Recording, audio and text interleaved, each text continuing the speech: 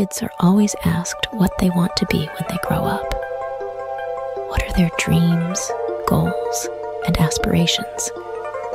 What would your dream job be? You ask a little boy, and at least half of them will say a professional athlete of some sort. But which ones actually make it that far? And if they make it that far, what are their chances of being drafted into 2 professional sports, let alone 1, and sometimes more than once?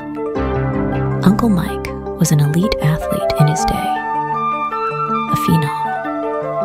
Playing football and baseball at Bakersfield High School to playing football and baseball at Bakersfield Community College before he transferred to Fresno State University. And you can guess it, also playing football and baseball there.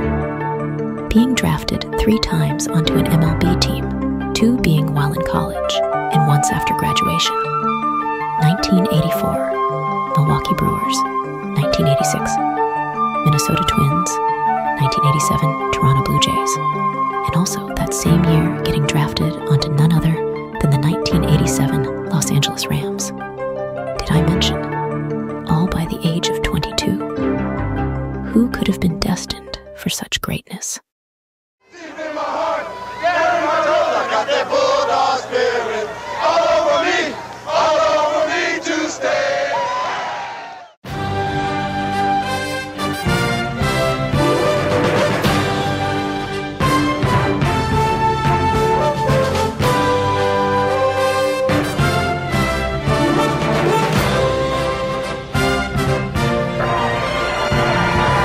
Well, Stewart is so fast of foot, though, it takes a very fast and agile linebacker to contain him. You